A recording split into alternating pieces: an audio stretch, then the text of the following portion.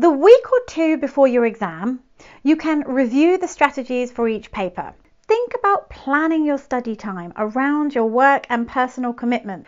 Review your old writing tasks. Compare them to the sample letters. Review previous reading and listening practice tests that you've completed. Practice your speaking with a friend or colleague. Read sample letters for the writing test.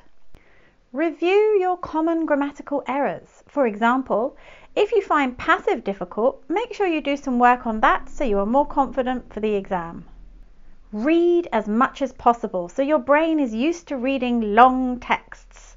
Like a warm-up, listen to as much English as possible using podcasts and radio programs. And do a practice test in time conditions so you are prepared for what it feels like in the exam.